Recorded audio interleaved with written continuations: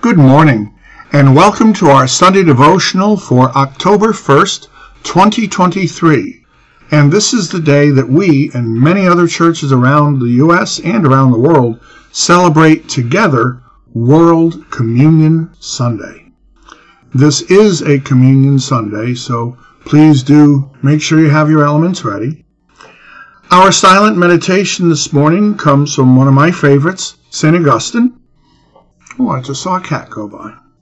Who said this: "Recognize in this bread what hung on the cross, and in this chalice what flowed from his side. Whatever was in many and varied ways announced beforehand in the sacrifices of the Old Testament pertains to this one sacrifice which is revealed in the New Testament." Amen to that. For announcements, as I mentioned, we will be having communion today, so please have your elements ready.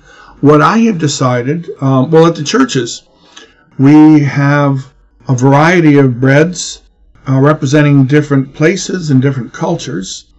I don't even know what they'll be yet. The folks setting up communion will be picking that, so people can think about the diversity around the world. And what I've decided on here is I have a piece of matzo, and this was made in Jerusalem. The matzos that I order are apparently shipped from there via good old Amazon. And I have an English sipping wine. So, trying to cover a few different places there. Other announcements today? Let's see. Well, as part of the service, you'll hear some different prayers, perhaps, than you're used to. Because what I've tried to do is to put together prayers from other traditions. Orthodox, Anglican, Methodist. Well, you'll hear as we go along. And also, coming up on October 15th at Salem UCC in Elizabethville, that will be Laity Sunday. And we have some folks from the local fire company there who are members of the church who will be presenting a message called God's First Responders. And at St. Paul's in Sacramento, that'll be their 78th annual homecoming service. And members from that church will be providing the message for that day. And we'll have a group called Brothers in Grace providing music, and then a meal afterwards. If you are local, please join us for either one of these terrific services on the 15th. And at St. Paul's, if you're interested in coming and also having the meal, which will be catered by Tracy's Place right here in Sacramento, please let me know so that we can reserve a meal for you. As far as I know, those are all the announcements. And again, it is good to be back with you. Praise God. So now, the grace of our Lord Jesus Christ, the love of God, and the communion of the Holy Spirit be with you all, and also with you. Let's join together in our profession of faith. And today I've chosen the Nicene Creed, a little longer than the Apostles' Creed. And this is one that many churches use, even more than the Apostles' Creed. We believe in one God, the Father, the Almighty, maker of heaven and earth, of all that is, seen and unseen. We believe in one Lord Jesus Christ, the only Son of God, eternally begotten of the Father, God from God, light from light, true God from true God, begotten, not made, of one being with the Father. Through him all things were made. For us and for our salvation he came down from heaven, was incarnate of the Holy Spirit and the Virgin Mary, and became truly human. For our sake he was crucified under Pontius Pilate. He suffered death and was buried. On the third day he rose again, in accordance with the Scriptures. He ascended into heaven, and is seated at the right hand of the Father. He will come again in glory to judge the living and the dead, and his kingdom will have no end. We believe in the Holy Spirit, the Lord, the giver of life, who proceeds from the Father and the Son, who, with the Father and the Son, is worshipped and glorified, who is spoken through the prophets. We believe in one holy, Catholic, and Apostolic Church. We acknowledge one baptism for the forgiveness of sins. We look for the resurrection of the dead and the life of the world to come. Amen. Our prayer of invocation comes from the Eastern Orthodox liturgies of Greece, Syria, and Russia. Join me now in the spirit of prayer. Blessed is the kingdom of the Father and of the Son and of the Holy Spirit, now and forever. O Lord God, your power is incomparable. Your glory is incomprehensible. Your mercy immeasurable. Your love for human beings is inexpressible. Unto you are due all glory, honor, and worship, to Father, Son, and Holy Spirit, now and forever, and even unto ages of ages. Amen. Our call to confession, which is a litany, comes from the Church of England. The Lord is full of compassion and mercy, slow to anger, and of great kindness. He has not dealt with us according to our sins, I gotta move the chair here, nor rewarded us according to our wickedness. For as the heavens are high above the earth, so great is his mercy upon those who fear him. Let's take a few moments now for silent reflection and confession.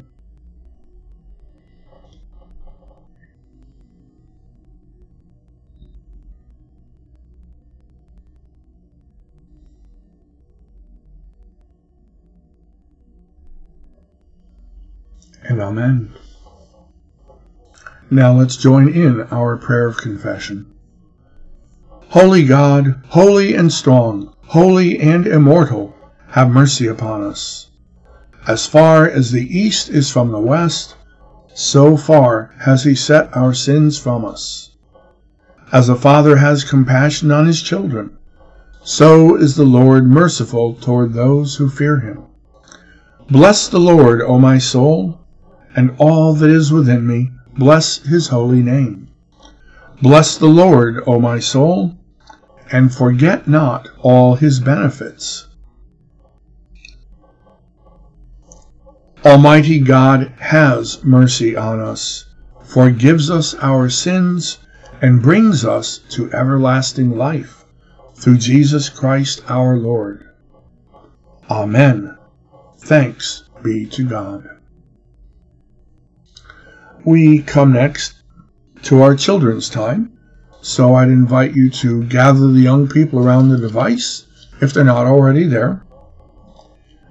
Oh, look at this picture. I'm guessing this is a brother and a sister sitting at the dining room table, and what are they doing? They're fighting over, looks like a hamburger. They're fighting over food. How silly is that? I sure hope you never do something like that, whether it's the dining room table or somewhere else, whether it's a meal or a snack. You know, I know your parents and grandparents have taught you. You share, and you're polite. But boy, these two kids aren't. And you know what?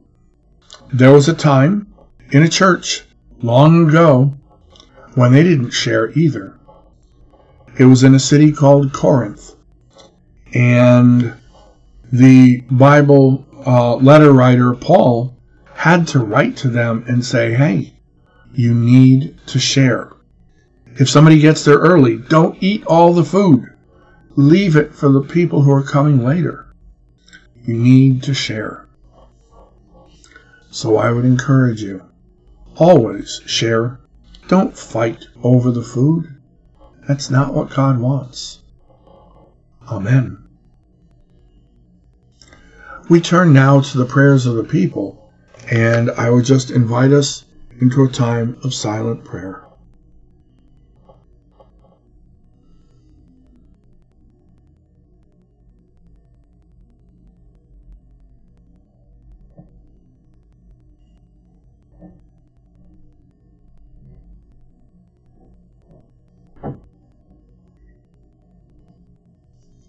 And amen. Let's join now in the prayer that Jesus taught us.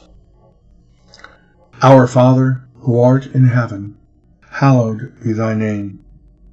Thy kingdom come, thy will be done, on earth as it is in heaven. Give us this day our daily bread, and forgive us our debts, as we forgive our debtors. And lead us not into temptation, but deliver us from evil. For thine is the kingdom, and the power, and the glory, forever. Amen. We come now to the reading of Scripture, and the first reading comes from Paul's letter to the Galatians, chapter 3, beginning with verse 26. For in Christ Jesus you are all children of God through faith. As many of you as were baptized into Christ have clothed yourselves with Christ. There is no longer Jew or Greek. There is no longer slave or free. There is no longer male and female. For all of you are one in Christ Jesus. And if you belong to Christ, then you are Abraham's offspring, heirs according to the promise. Then we turn to the book of Acts, chapter 2, beginning with verse 43. Awe came upon everyone, because many wonders and signs were being done by the apostles. All who believed were together and had all things in common. They would sell their possessions and goods and distribute the proceeds to all, as any had need. Day by day, as they spent much time together in the temple, they broke bread at home and ate their food with glad and generous hearts, praising God and having the goodwill of all the people. And day by day, the Lord added to their number those who were being saved. Lastly, we turn to Paul's first letter to the Corinthians, chapter 11, beginning with verse 23. Paul wrote, For I received from the Lord what I also handed on to you, that the Lord Jesus, on the night when he was betrayed, took a loaf of bread, and when he had given thanks, he broke it and said, This is my body that is for you. Do this in remembrance of me. In the same way he took the cup also after supper, saying, This cup is the new covenant in my blood. Do this as often as you drink it in remembrance of me. For as often as you eat this bread and drink the cup, you proclaim the Lord's death until he comes. Whoever, therefore, eats the bread or drinks the cup of the Lord in an unworthy manner will be answerable for the body and blood of the Lord. Examine yourselves. This is Paul writing now. Examine yourselves, and only then eat of the bread and drink of the cup. For all who eat and drink without discerning the body eat and drink judgment against themselves. For this reason many of you are weak and ill, and some have died. But if we judged ourselves, we would not be judged. But when we are judged by the Lord, we are disciplined, so that we may not be condemned along with the world. So then, my brothers and sisters, when you come together to eat, wait for one another. If you are hungry, eat at home, so that when you come together, it will not be for your condemnation. About the other things, I will give instructions when I come. We'll be talking about that. Today's message is entitled, No Fighting at the Table, Please. Join me for a moment of prayer. May the words of my mouth and the meditations of all our hearts be acceptable to you, O Lord, our strength, our Redeemer. Amen. We could score today's 3 readings for World Communion Sunday as 2-1, meaning that the first two readings, Galatians and Acts, show how well followers of Jesus should and can get along. But then the third reading, from Paul's first letter to the Corinthian church. Well, that gives us a sad but perhaps not surprising dose of reality. In this letter, Paul addresses some inside issues that show that this whole Christian unity thing is really dependent on everyone being mindful of their fellow believers' needs. Or to paraphrase it, saying, a congregation is only one incidence of clueless treatment of its members away from more widespread problems. But let's not dwell on the negative. Well, at least not yet. The tradition of World Communion Sunday began in the Presbyterian Church in Pittsburgh back in 1933 and quickly spread to other Protestant churches and denominations in the United States and around the world. It is a day when many churches have a service of Holy Communion. Okay, not every church, not every denomination, and that's a sad thing. But for all the churches who do participate, it's a wonderful thing.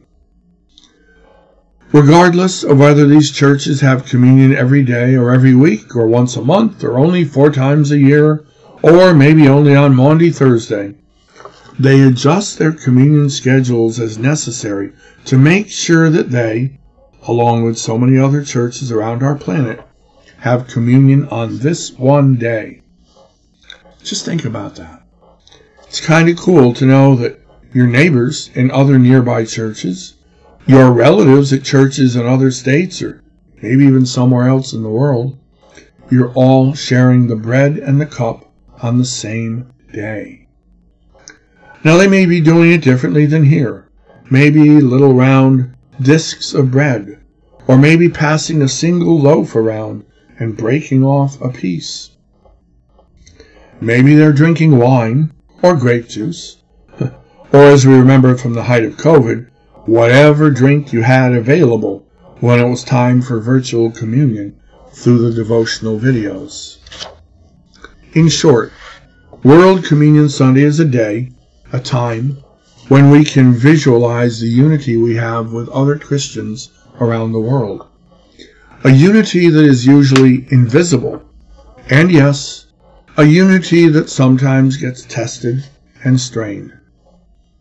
Consider our first reading, Paul's letter to the Christians in Galatia, a Roman province in the middle of modern-day Turkey.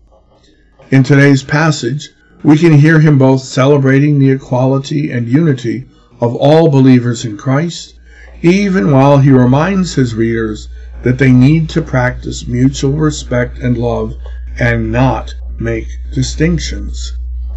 Hear Paul's wonderful, freeing words, as true today, and as much needed today, as they were 2,000 years ago. There is no longer Jew or Greek. There is no longer slave or free. There is no longer male and female, for all of you are one in Christ Jesus. All of you are one in Christ Jesus. What wonderful news! No more distinctions based on race or gender or income or social class. All Christians are united together in Christ.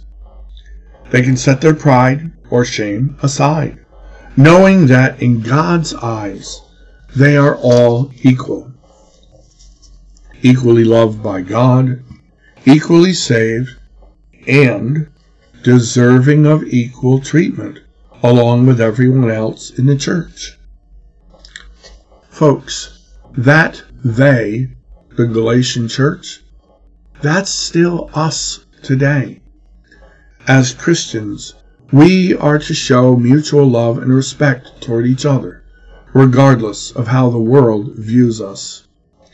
I remember attending one church very briefly years ago. The parking lot was full of BMWs and Mercedes. Several women there wore fur coats in the wintertime, and they kept their furs on during worship, just so everyone would know how rich they were. Now, where Paul, rightly speaking for Christ here, insists that there should be no distinctions, the folks in that church were busy advertising their distinctions. Distinctions that the world revels in, but distinctions that the church should actively avoid. Mutual love and respect between believers must not allow, or worse yet, celebrate such worldly distinctions. Or to paraphrase Paul, there is neither male nor female, white nor black, rich nor poor, fashionista nor plain, but all of us are one in Christ. And that is something we demonstrate as we gather together for the Lord's Supper this day. By the way, I'm noticing that sounds like my tongue's getting a little tired. I apologize. But we're gonna push on here. Next, we turn to the most ideal picture of the early church found in the book of Acts. Here, Luke, yes, the same Luke who wrote Luke's Gospel, here he describes what life was like among the very first group of believers in Jerusalem. The apostles, who led the group, were performing signs and wonders, a very convincing way to attract new members, for sure. In Luke's account, these believers shared their belongings with each other, and even liquidated their assets if another believer needed financial help. Don't worry, that was then, not now. They were expecting Jesus to return right away. Today, we know that we're in this for the long haul. However, we do still need to help each other where and how we can. Now, those believers in Jerusalem gathered daily for worship, and they also met together in their homes for meals, where they probably practiced an early form of communion as well. They praised God continuously. They had glad and generous hearts. And that is a wonderful image. Non-Christians were so impressed by their actions and their love for each other that many outsiders became believers and joined them. What a beautiful picture. All the believers getting along together, sharing with each other, and attracting new members day by day. I am not going to burst that bubble. Some Bible commentators say that this was an overly idealized image of the church in Jerusalem. Maybe, but I don't know that for sure.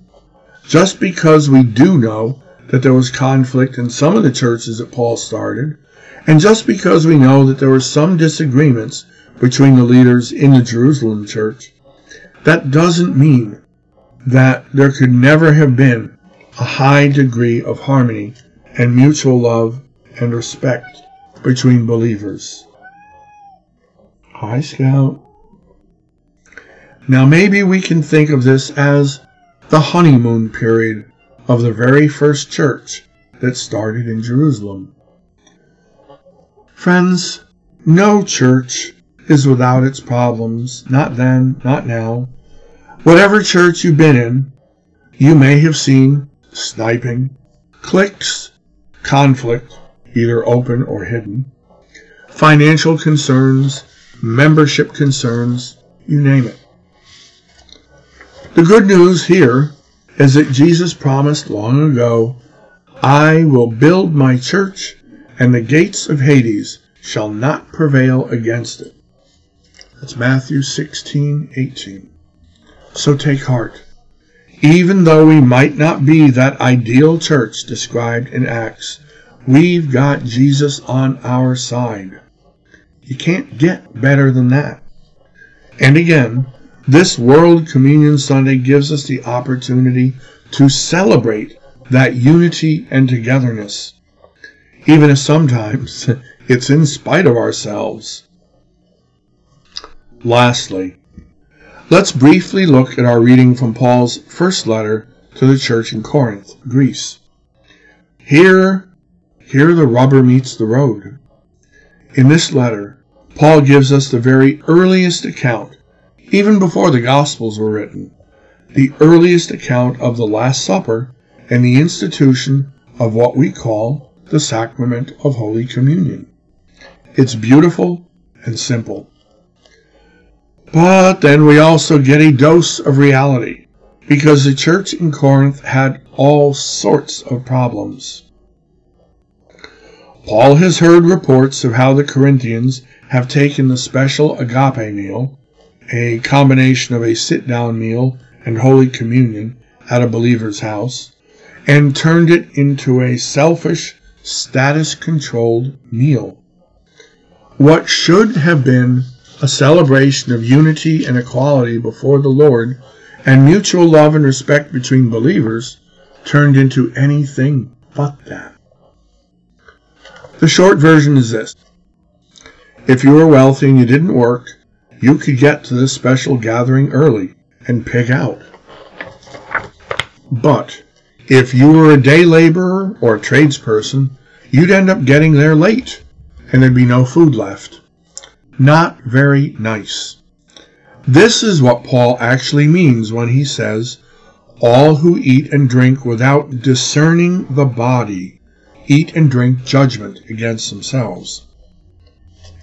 Now I am sorry to disappoint any former confirmands, but in this passage, Paul is not saying you have to have a theologically correct understanding of communion before you can partake of it.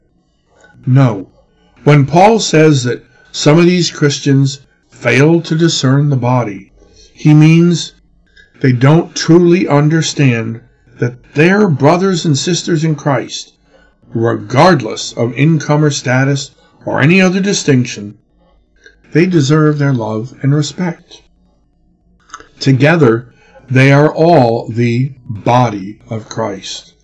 And in this case, discerning the body means not taking advantage of status and pigging out before the others arrive.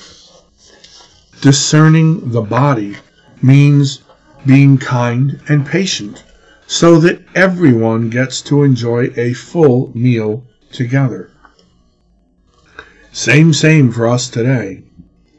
Now, we don't usually do communion the way they did back then, with a full sit-down meal, but that doesn't mean we don't still need to discern the body of Christ when we gather for worship and communion. World Communion Sunday is a powerful reminder that every believer is a part of the body of Christ. As we look around the church this morning, as we see other Christians from other churches, at Walmart or Redner's or wherever, we need to remember this. As believers, we are all loved and saved by Christ, and Christ expects us to especially treat each other as the brothers and sisters in Christ that we are, treating each other with mutual love and respect. World Communion Sunday reminds us that there must be no distinctions because we are all one in Christ. Amen.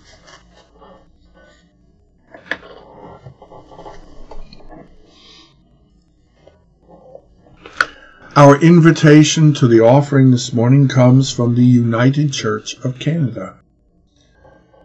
Let our eyes be open to the possibilities held in this community. We share prayer, song, and stories. We break bread and serve as companions for life's journey. We are invited and encouraged to share our financial gifts. By the way, I think you've seen all 3 cats pass by tonight. We do this knowing that the kingdom will be found in community, and God's work with and for us is never done. Let us gather our offerings for the good of many people. And we join together in our doxology. We give thee but thine own, whate'er the gift may be. All that we have is thine alone, a trust, O Lord, from Thee. Our prayer of dedication comes from the United Methodist Church. Beloved and loving God, bless these gifts, that they may bring unity to a world in strife. Bless our lives, that we may bring love to everyone we meet. Bless our church, that our fellowship may be a place of unity and inclusion for all. Amen. And in the United Church of Christ, we also add this: bless our offerings for neighbors in need, that people far and wide across our nation will know of your love. In Christ's name, we ask all these things. Amen. As we come to the time of the service of Holy Communion, pause the video if you need so that you can have your elements ready.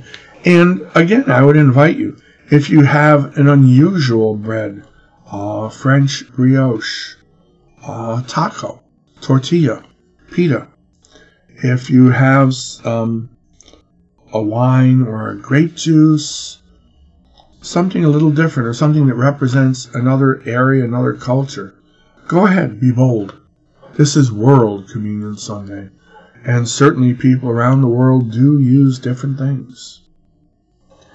Now, our service of Holy Communion today comes from the Presbyterian Church, USA. In the silence of the morning, as the new day dawned around the world, God's people began to gather for worship amid the sounds of drums or pipes, strings or organs.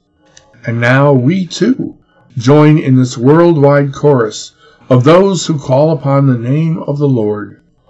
On this World Communion Sunday, we remember especially that the Scriptures are fulfilled as people will come from the east and west and from north and south and sit at the table in the kingdom of God. So come, not because you must, but because you may. Come not because you are strong, but because you seek God's strength. All those who trust in Jesus are invited to come and join in the feast that God has prepared. Among friends gathered around a table, Jesus took bread, blessed and broke it, and gave it to his disciples, saying, "This is my body, which is given for you. Do this to remember me." Later, after they had eaten, he took a cup of wine and said, "This cup is God's new relationship, made possible by my life and death. Whenever you drink it, do it remembering me."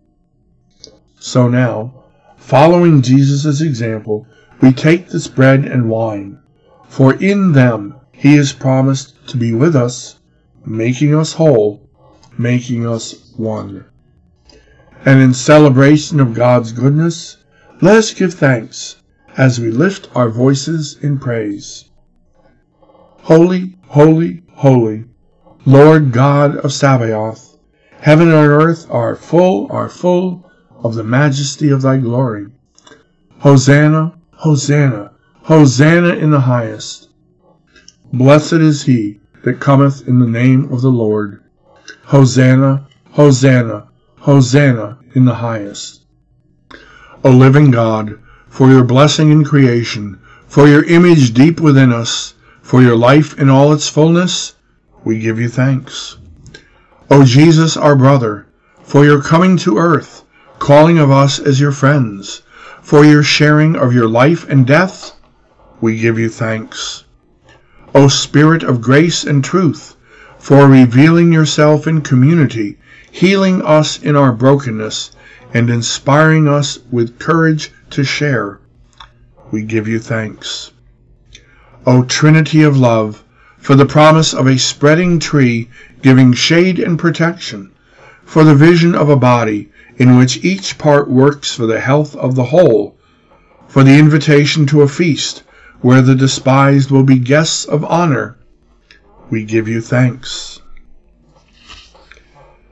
Where shall we go from your Spirit? And how could we be away from your presence? If darkness covers us and night closes in on us, you are there. For the night is not dark for you, but luminous as the day, and the two are one to you. Where shall we go from your Spirit? Your presence is there and here and everywhere. Spirit of the living God, present with us now, breathe in us and on these gifts of bread and wine, that sharing your blessing and your broken life, we may share in your continual presence and reality, and together, as your body, remain in your love. Amen.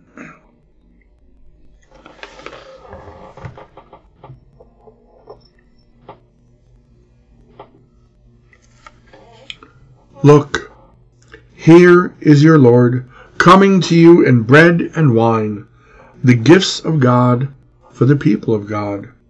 Come, for all things are now ready.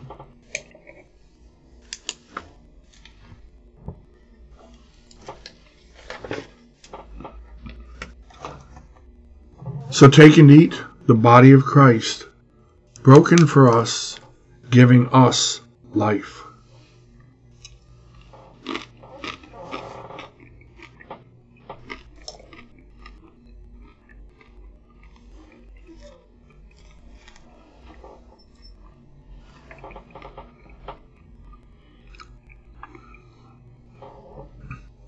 Take and drink the blood of Christ shed for us that brings us mercy.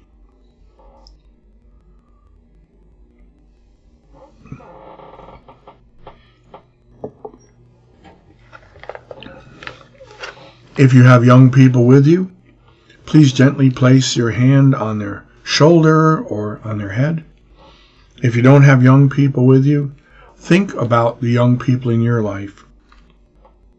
Children, grandchildren, great-grandchildren, neighbors, young people in the community. Holy God, we ask that you would always abide in and with our young people, that they might always abide in you. Amen. And let's join in our prayer after communion. Gracious God, you have made us one with all your people in heaven and on earth. You have fed us with the bread of life and renewed us for your service. God of peace, may this meal, shared in the Spirit with your Son Jesus, strengthen us, your people, to further your kingdom here on earth. Amen. And our commission and benediction come from the Uniting Church of Australia. May the God of life be your guide on the road every day, be your refuge in times of uncertainty, and be your rest in times of fatigue. May the God of life strengthen you when you feel weak, comfort you when you feel sad, and hug you when you feel alone. May the God of life, who loves you and knows you, cover you with the tenderness of a loving parent forever. Amen. And let us also sing the Amen. My singing voice I'm still working on after what I've been dealing with, but here we go. Amen. Amen. Amen.